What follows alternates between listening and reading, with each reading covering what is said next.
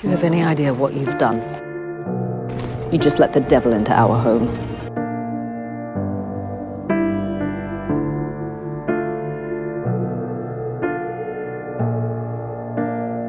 The world and circumstance made us rivals, and we've become weapons turned against each other.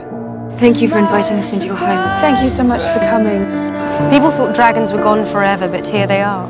Are people fooled by you? The only dragons are in children's stories. I need an army. I've been informed that you have access to one. I will fight for you when you bend the knee.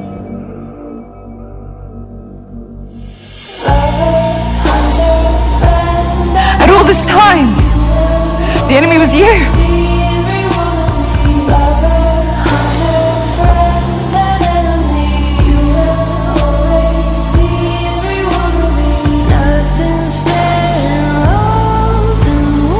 So I assume you're here to bend the knee?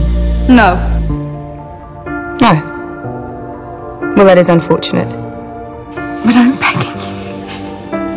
Don't do this. I'm sorry, but I have to let go of this desire for revenge before everyone I love drowns in a pool of blood. This is our country! We cannot afford to let it burn! If you ever betray me, I'll burn you alive. I know. A better world. A good world. A world you and I, starting on this day, might create together. I should know whom to blame when the sky falls down upon me. I didn't mean it. Don't ever presume to touch me again or speak my name. The lion will fight the dragon on the field of poppies. Even if that means we can't be together. Does she deserve to burn for that?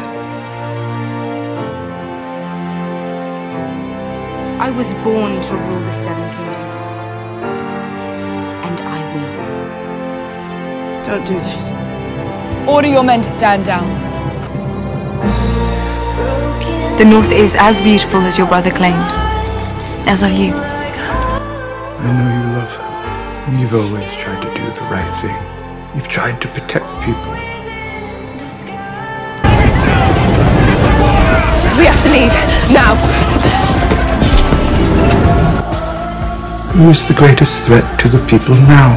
Here we are again, talking of murder. Love? How can you say that to me? She is a vicious, self-serving killer, a threat to any throne. It's a terrible thing I'm asking. It is a sin I have been unwilling to commit. It's also the right thing.